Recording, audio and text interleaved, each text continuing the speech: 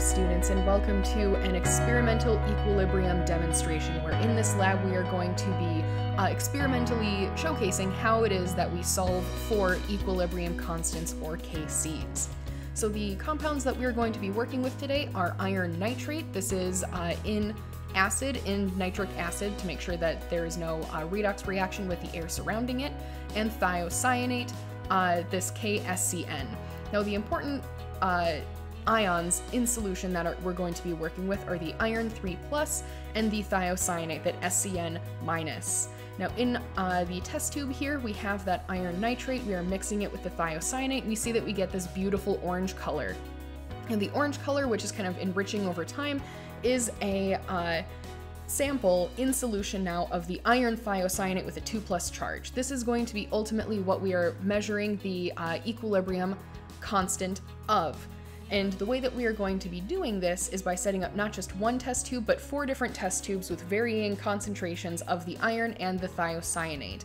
And when the reactants then reach equilibrium with the product, that iron thiocyanate with a 2+ charge, the concentration of our iron thiocyanate in each of these test tubes is going to be different since we're adding a different amount of reactant to each test tube. Now we can see in test tubes 1 through 4 on this information provided here, we have the same initial concentration of the iron and the thiocyanate before mixing. So we have a 0.002 molar solution of the iron and of the thiocyanate.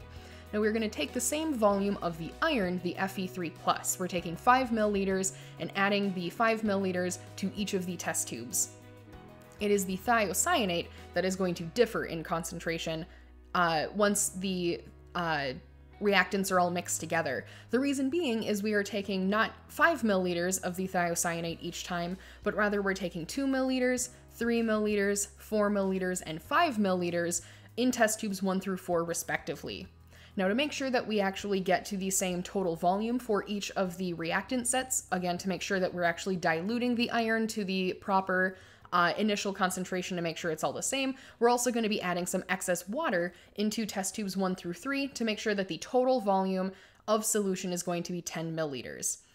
Okay, so the way that we are going to set up our test tubes then, we can see here, each of the test tubes, I'm going to pull out 2, 3, and 4 here to show how the color is actually slightly different between each of these test tubes. We can see that the test tube 2 is the darkest, test tube 2 is the lightest, test tube 4 is the darkest, and this is because we have a greater initial concentration of the thiocyanate in test tube 4. Test tube 2 has the lowest concentration of the thiocyanate, which means that we don't get that push towards product as greatly when in comparison to test tube 4.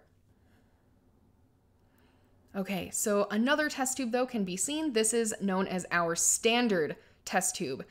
Standard is what STD there stands for. It is a light orange solution. Now what this solution is, it's a special solution. Here we are mixing 9 milliliters of the iron of the Fe3+, along with 1 milliliter of the SCN-. What we are in essence doing is adding so much of the one reactant, so much of the Fe3+, that we are breaking equilibrium. We are forcing this reaction by adding so much of the one reactant to act as a complete reaction. Now, because it's a complete reaction, what this means is that we are going to have a limiting reactant. We are going to have some type of theoretical yield of our FeSCN with a 2+ charge.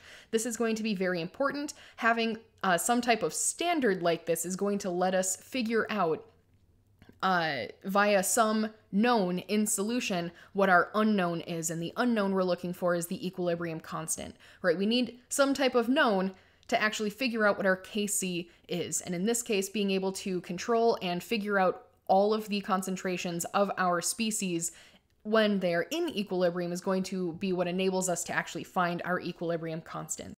All right, so what we're going to do then is via absorption spectroscopy and some DI water, figure out what is the actual absorbance of the orange solutions or the iron thiocyanate with a 2+ charge in those orange solutions. So what we're doing here is we are blanking the spectroscopy instrument, our UV-Vis instrument, adding that water, blanking it out, just like how we did for the Gibbs free energy lab.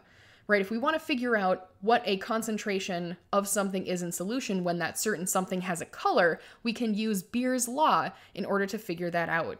All right, so here I'm pulling out one of the orange test tubes. This is trial 3, just as like an example.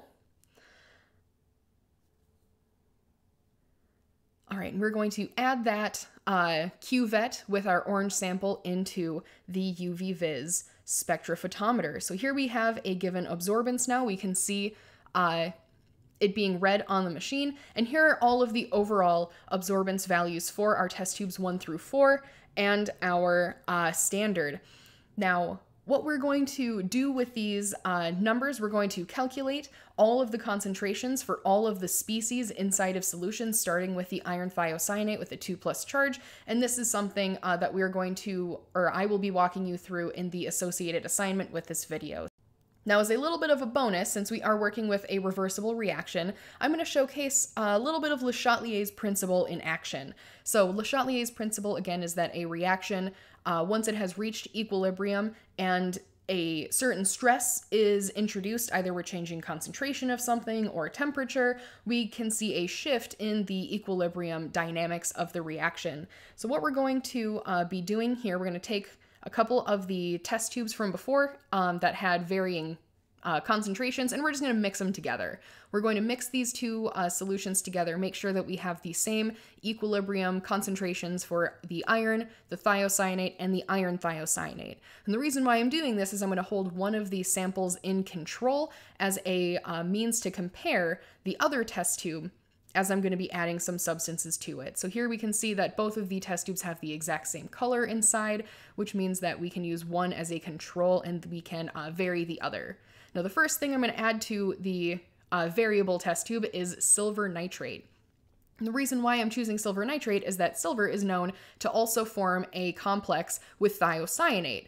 So both the iron and the silver are going to be competing for the thiocyanate in solution. So let's see what happens when we add some of that silver. How is this going to affect equilibrium? Now, in mixing the solution, we can see our control is on the right, and in adding our silver, we've completely lost all of the color from our solution. The silver in this competition has won out and created all silver thiocyanate, and the iron currently in solution is not forming any iron thiocyanate, hence why we have lost all of that orange color. Now, something else that's really cool, just to add another factor, another stressor into our equilibrium, is that sodium chloride is able to interact with silver ion and cause a precipitate to form in solution. So what we're going to do right now is add some sodium chloride to disturb the silver that I just added to solution. If we were to add enough sodium chloride, we would see a stark shift back to the solution that we just saw. However, that's not going to be the case here because now we have quite the balance, quite the intricate network of equilibrium or equilibria occurring right now. And in adding some of our sodium chloride, we can see that we're getting some orange color back. We are getting some a little bit of an orange tint in solution, but we can still see that there's like a milkiness to it. And the milkiness is caused by the existence of the silver chloride as well as the silver thiocyanate. We have, again, quite that intricate network. So I'm just going to add a little bit more salt, try and push that reaction more in favor of the iron thiocyanate, but we can see that this is kind of a folly. Unless we add just a ton of salt, we're not going to get a huge push backwards, at least not enough to clear up every precipitate that is forming in solution right now. So I'm going to set the sodium chloride aside, and we are going to bring out the big guns.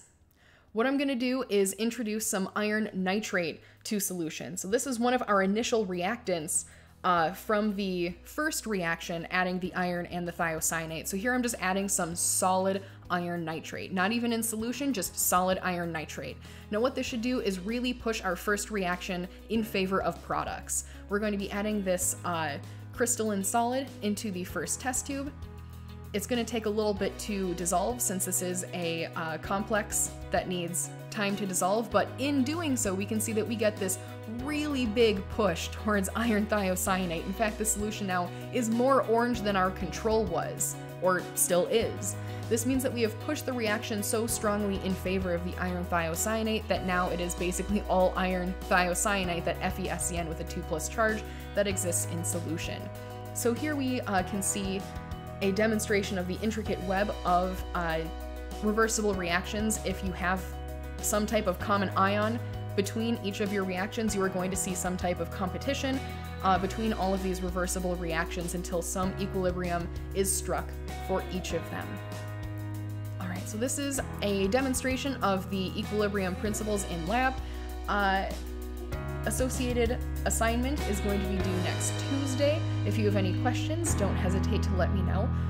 But until then, class is dismissed.